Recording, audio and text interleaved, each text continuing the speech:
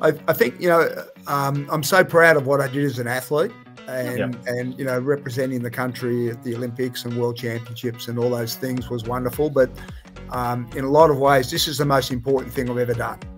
You know, I mean, this is addressing something that we as Australia need to improve. You know, this is a really critical issue that we can't just, you know, look away and ignore. You know, we have to find ways, and if just through the simple act of running we can make a difference, then, you know, this is the most important thing I've ever done.